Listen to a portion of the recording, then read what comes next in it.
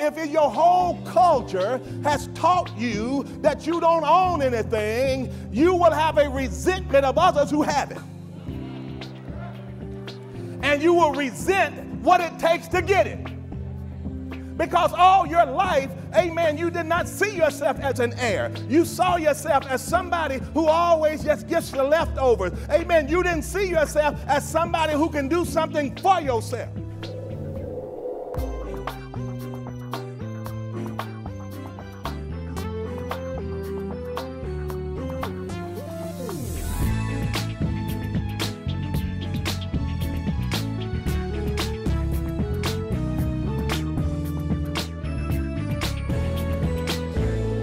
Well, glory to God, friends, and welcome to the Overflowing Life. You know, this is the beginning of the year, at least we're in the first quarter of the year, and a lot of people are focusing on their goals, their objective, and their vision. You know, if we're going to be successful in our vision, we're going to have what I like to call a visionaire mentality. What do you mean by that, Bishop? Well, there's an old saying that there are three kinds of people. There are people who watch things happen. There are people who wonder what happened, and there are people who make things happen. The visionaire is the one who makes things happen.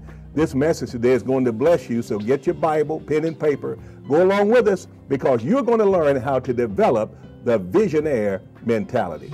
We'll be right back. Your mentality will eventually become your reality. Say out loud, my mentality will eventually become my reality. So you have to be careful. You don't let anybody else choose that for you. You can't choose your circumstances. You can't choose your environment. You can't choose how people treat you, but you can choose your mentality. Somebody shout hallelujah. Now, when it comes to the aspect of vision, there are three prevailing mentalities or categories into which we all ultimately fall. We all gonna fall in one of these categories. Now, everybody say, we all in one of them. I found this same thing to be true in life. There are generally three categories of people that you find. Number one are those who make things happen. Everybody say, make things happen. Then you got those that watch things happen. And then you got those that wonder what happened. Everybody say, make things happen, watch things happen, and wonder what happened. See, those are the three prevailing mentalities when it comes to a vision. See, Jesus even understood this when he gave the parable of the sower. He talked about the different kinds of soil. He understood that he was going to encounter different kinds of people. And so he understood that this is a process. You have to keep repeating it over and over and over again because you got different kind of soil. You got different kinds of mentalities. And so you have to repeat the same things over and over again. Turn to your neighbor and say, neighbor, ask yourself a question. Which one of these is you? Yeah, there are those who make things happen. There are those who watch things happen. And there are those who wonder what happened. Now, we can carry this analogy a step further by saying we can choose to be one of these three things. We can be a faith stander, we can be a bystander, or we can be a grandstander. Everybody say a faith stander, a bystander, or a grandstander. Yeah, so you can be one of these three. Amen. And so let's go to Habakkuk chapter 2, because God tells us, you know, that we ought to be faith standers. Somebody shout a faith stander. Amen. Yeah, God wants us to be a faith stander. He wants us to be the kind of people, amen, who live by faith. So now let's notice what he says here in Habakkuk chapter 2. And people haven't changed. It was the same way back in the days of Habakkuk. You had these three different categories of people. So notice what he says here, Habakkuk chapter 2 and verse 2. And the Lord answered me and said, write the vision, make it plain upon tablets, that he may run that what? Readeth it. For the vision is for an appointed time, but at the end it shall speak and not lie. Though it tarry, wait for it, because it will surely come, and it will not tarry. Behold, his soul which is lifted up is not upright in him, but the just shall live by what? His faith. The just shall live by his faith. So Habakkuk is seeing the same thing here. He sees these three different categories of people. Amen. He sees the bystander. Amen. A bystander is just a person who just sits around and watches things happen. He's just a bystander. He's just an observer. That person does not get involved. And then you got the grandstander. The grandstander is the one who takes credit and really did nothing. Oh, somebody shout hallelujah. The grandstander is the one that really didn't think it going to happen. And they wonder how it happened. They sitting there in the middle of it and shouting with everybody else, but when we do that, how did that happen? Come on, somebody. Anybody ever seen a grandstander?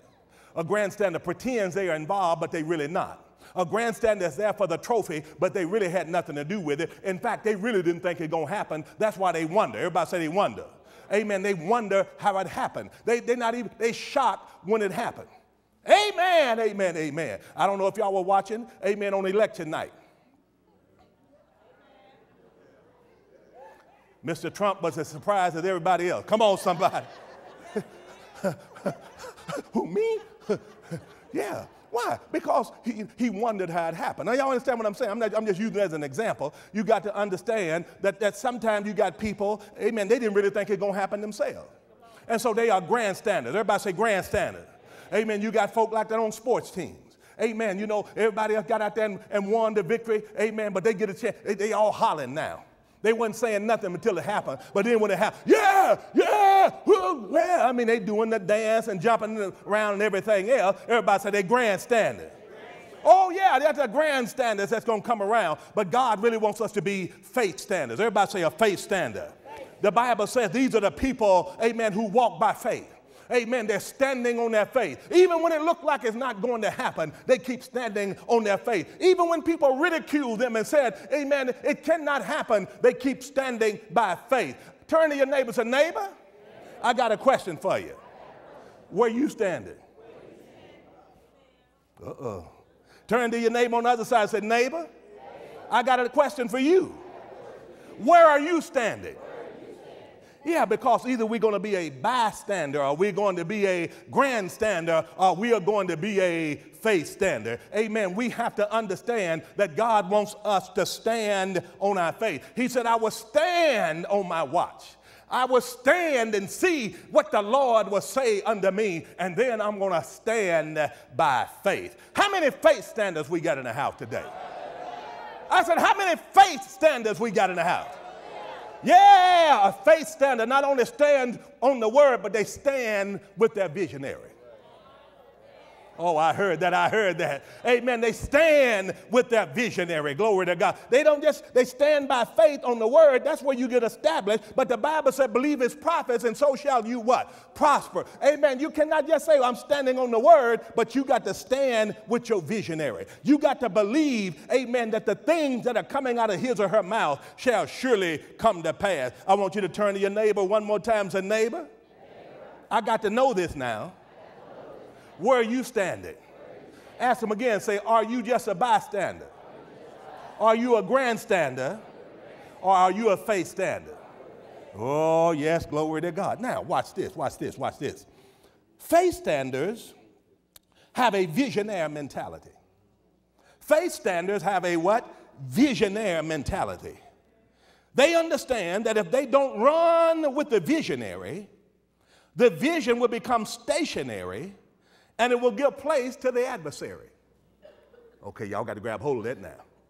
See, a visionary understands if I do not, everybody say if I do not, amen, if I do not run with the visionary, the vision will become what? Stationary, and it will give place to the what? Adversary. See, you have to understand, see, the devil will get in when it looks like stuff ain't happening. That's when he gets in. See, I wonder, ain't like nothing happened to me. They've been talking about that balcony a long time. I don't know it. They've been talking about that a long time. They've been talking about that going double a long time. See, but you have to understand, we have an obligation. Listen, we have an obligation to run. Everybody say run. The Bible said, write the vision, make it plain that they may what? Run. That they may run with it. That they may what? Run with it. That means they are a part of it. Yeah, that's what a visionary does. A visionary makes the decision, I'm going to run. Everybody say, I got to run. Now, let me say this. If you become stationary, it won't be long before you become an adversary. I'm going to go on and say that again. If you become stationary It won't be long before you become an adversary. See, it's a dangerous thing not to run with division.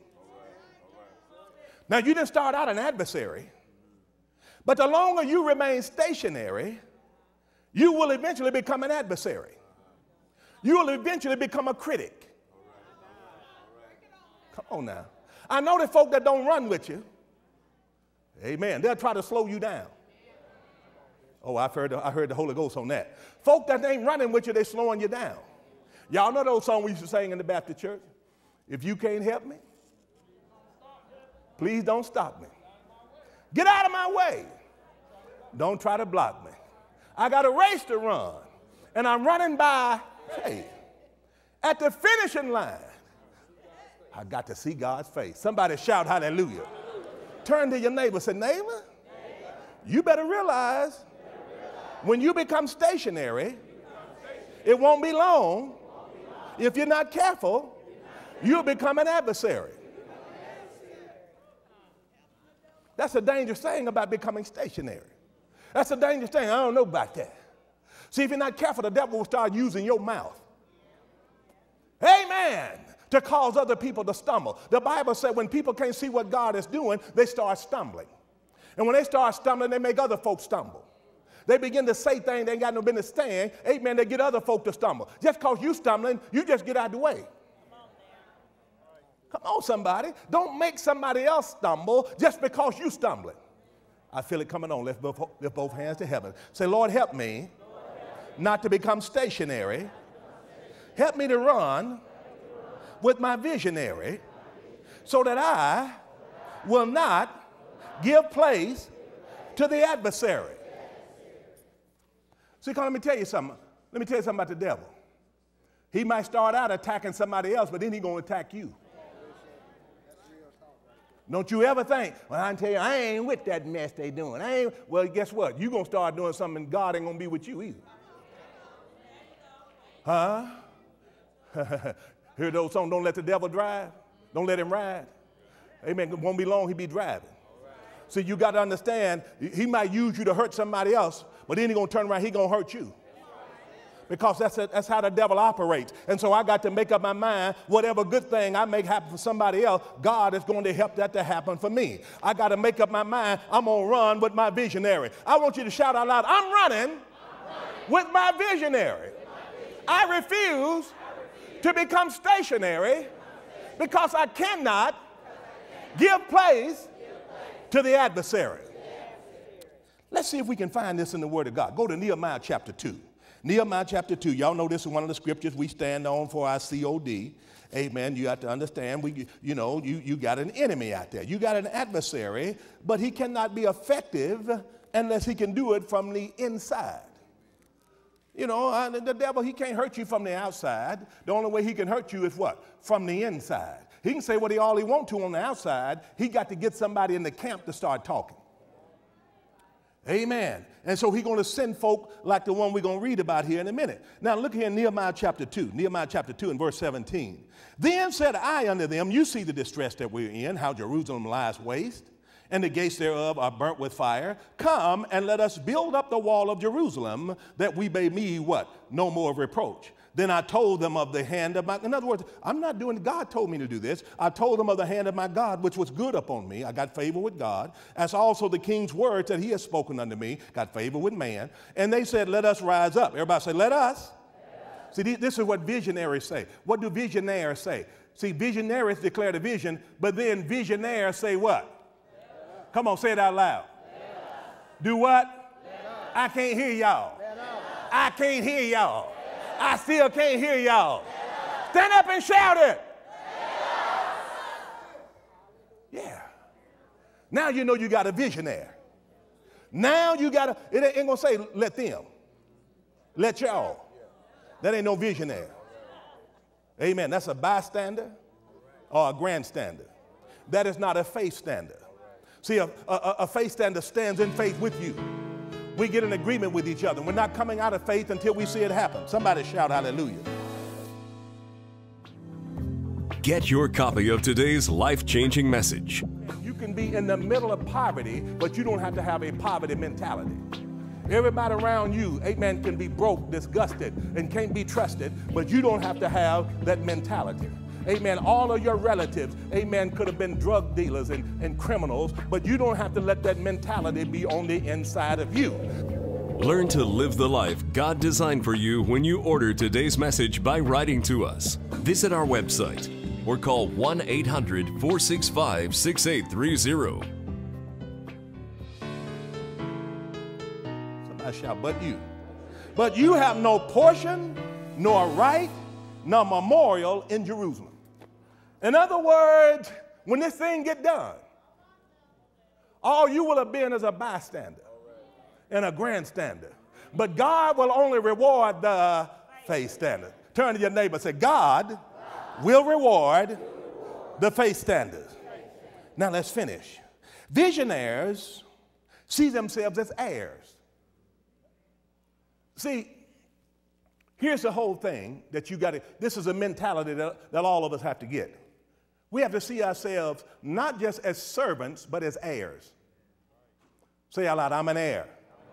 In other words, whatever blessing that's going to come as a result of us finishing this, you are an heir of that blessing, but you're also an heir, listen, you are also an heir of everything that takes place. I hope y'all know, even though Pastor Jennifer and I are the visionaries, this property don't belong to us. This property belongs to all of you. But see, if you got the wrong mentality, come on now, if you didn't help get it done, you'll always have an outsider's mentality. Come on, somebody. You'll always have that outsider's mentality. You'll always have that feeling on the inside of you, amen, I was just a bystander. I was just a grandstander. I was not a faith stander. And it will dog you for the rest of your life because you have to have an heir. Everybody say, I'm an heir. You have to take ownership. You have to take ownership of the vision. When God speaks to your man or your woman of God, he's talking to you too. Say out loud, I'm an heir. When you joined this church, you became an heir of all the blessings that's going to come. But you also became an heir of everything that God called us to do, and you got to have the right mentality. Turn to your neighbor and say, your mentality got to be right. Listen, listen, listen. People don't mind giving to something that they feel they are an heir of. Huh? This is your building. It represents your God. It represents your labor. See, when you change the way you think, you'll give to it. You treat your house different than you treat a rent house. Now, you ought to respect anybody's property. Amen. But I ain't finna put no money in no rent house. Something go wrong, I'm finna call the landlord. Then tell me, why don't you go ahead and fix that electricity? No, this ain't my house. No, buddy, you own the house. I'm just renting. You really think I'm getting ready to invest in the roof when it starts leaking? This ain't my house. Do you really think I'm getting ready to go out there and take $20,000 to fix the roof and this house doesn't even belong to you? Amen. To me, and that's the same way a lot of Christians are. You are hesitant to give because you don't think it's yours. Why shall I invest in something that's not mine? You got that them mentality. You got that they mentality. What they doing? No, buddy, what we doing? Oh, somebody shout hallelujah. And not all of a sudden, it changes your whole mentality. You say, oh, yeah, I'm giving to that, amen, because I'm an heir. Turn to somebody and say, I'm a visionaire. Yeah, I'm a visionary. Amen. They see themselves as heirs of the vision and joint heirs with the visionary. They see the vision, watch this, as an avenue to being blessed rather than just simply assisting with a burden. So that, y'all may not think that's heavy, but it is. If I see this as an avenue of being blessed, it changes my whole attitude. But if I see it as just a burden that somebody has placed on me because I happen to be associated with them preachers, I'm going to become resentful. And every time I come to church, I'm so tired of them standing up trying to get enough. Are you tired of getting money for your house?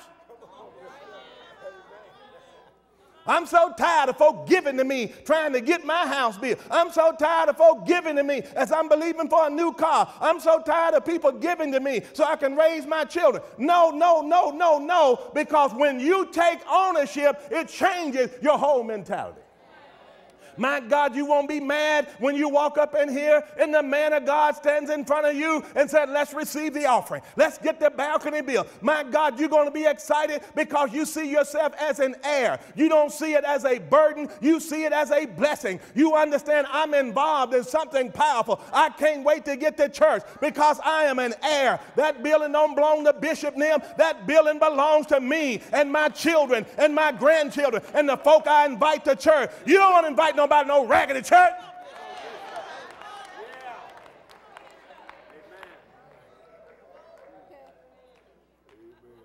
I'm going to go and say this.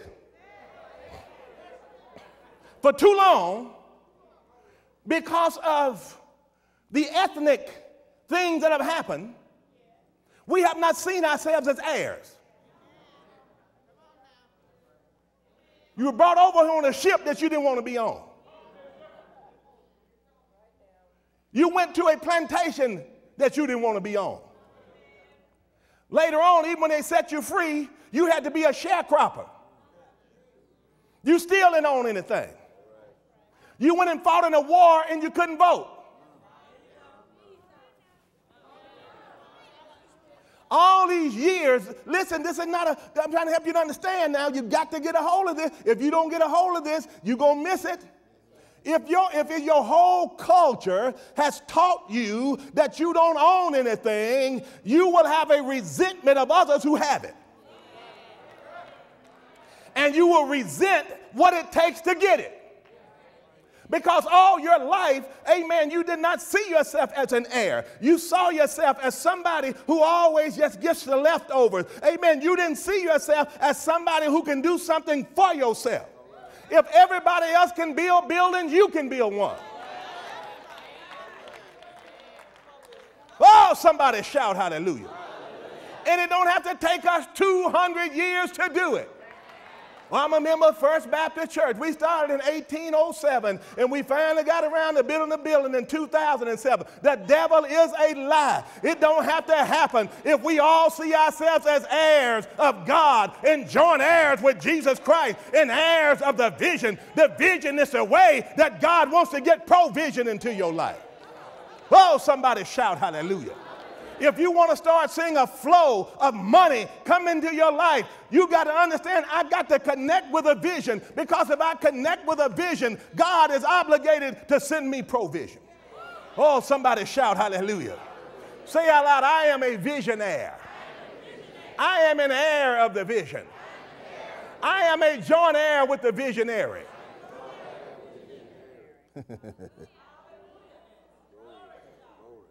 Bystanders watch, grandstanders wonder, but faith standers say, I'm with you.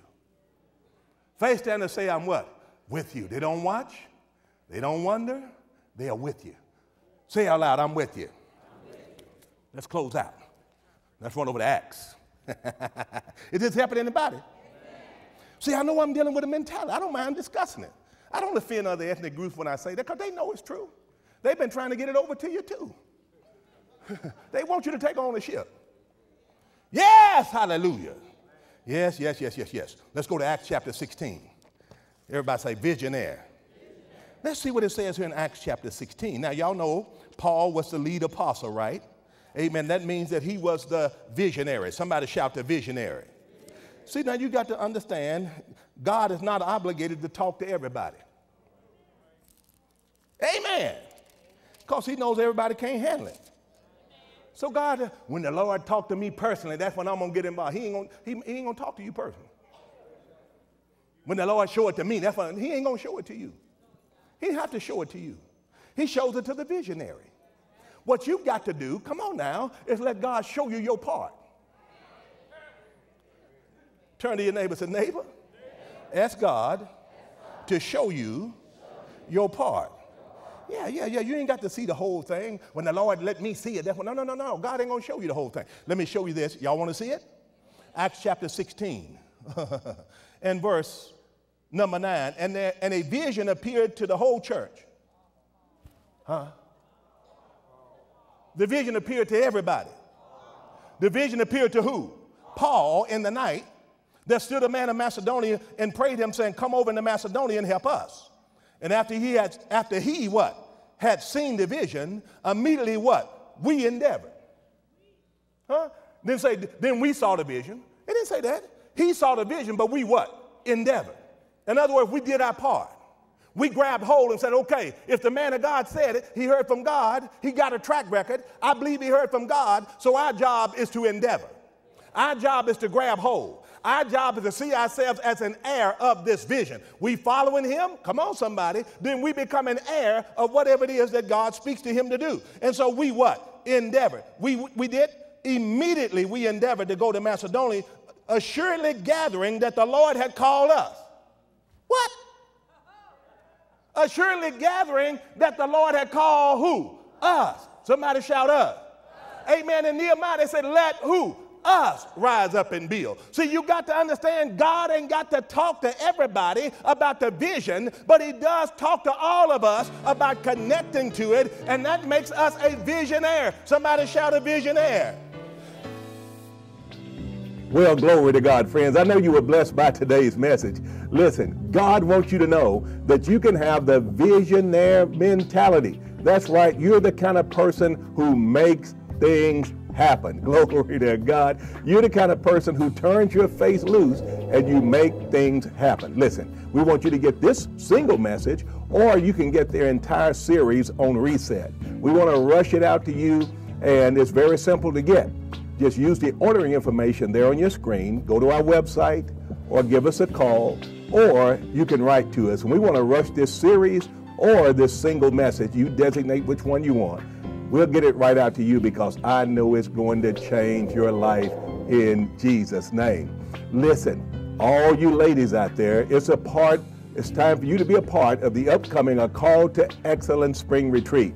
Dr. Jennifer has some great things planned, and you want to join her in beautiful Atlanta, Georgia. What a powerful time it's going to be, as hundreds of ladies are going to gather from all around the country. So you stay tuned at the end of the broadcast. We'll get you information on how you can be a part of this life-changing meeting. Listen, our time's all up for today. Be sure to join us again next week for another powerful word right here on The Overflowing Life.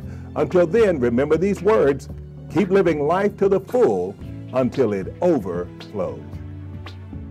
A Call to Excellence Revival Ministries presents the 2017 Spring Women's Retreat, Stronger Than. March 23rd and 24th in Atlanta, Georgia, at the beautiful Crown Plaza Atlanta Perimeter at Ravenna. With host Dr. Jennifer Johnson, keynote speaker Kimberly Pothier, fitness and nutrition expert Tina Glass, and social media comedic sensation Miss Shirlene. Registration is just $59. To register or for more information, visit acalltoexcellence.org.